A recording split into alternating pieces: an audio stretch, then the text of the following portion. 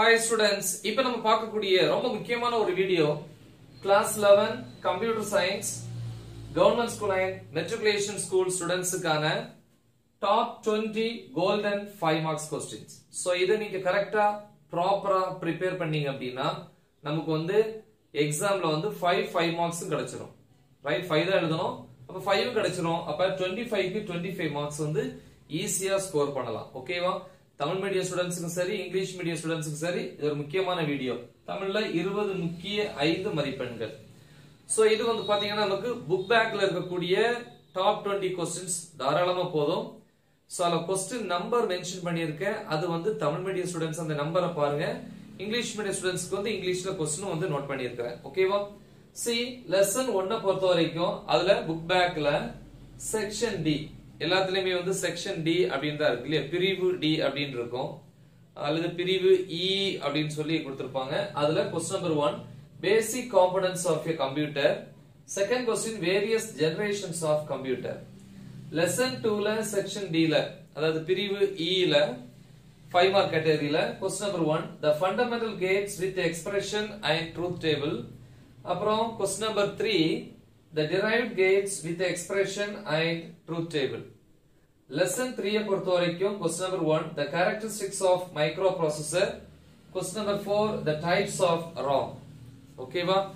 so next வந்து lesson 6 பொறுத்த வரைக்கும் அதுல ஒரே ஒரு question தான் இது write down the specification of an algorithm அப்படினு சொல்லி இருக்கக்கூடிய அந்த question. ஓகே, ஒரே ஒரு question நாம சூஸ் பண்ணிருக்கோம். அது வந்து section D ல வந்து first question.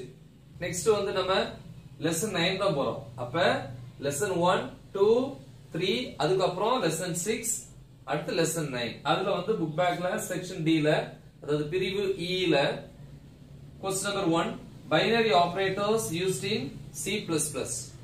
அப்புறம் வந்து second question the types of error அப்படினு இருக்கு. lesson 10 பொறுத்த வரைக்கும் அதுல ஒரே ஒரு question தான் புக் பேக்ல question number 2 what is a entry control loop.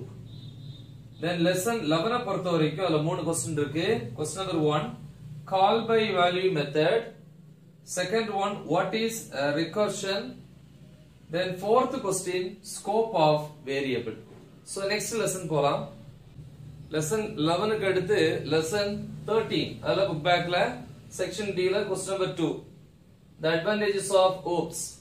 அதே மாதிரி third one the basic concepts that supports OPS. okay, then lesson 14 la book back la question number 1 differences between constructor and destructor. lesson 15 la question number 1 the rules for operator overloading. okay, so next lesson 16 la book back la section D la question number 1 the different types of inheritance. okay, lesson 17 la question number 1 the various crimes happening using computer. then question number 3 the different types of cyber attack. இதெல்லாம் ரொம்ப முக்கியம். So இவ்வளவுதாங்க totally 20 top questions. இத நீங்க ப்ராப்பரா prepare பண்ணாலே நமக்கு வந்து எல்லா 5 மார்க்ஸ்மே கிடைச்சிரும். நல்லா ப்ரிப்பேர் பண்ணுங்க. மறக்காம இத உங்க ஃப்ரெண்ட்ஸ்க்கு ஷேர் பண்ணுங்க. All the best. Thank you.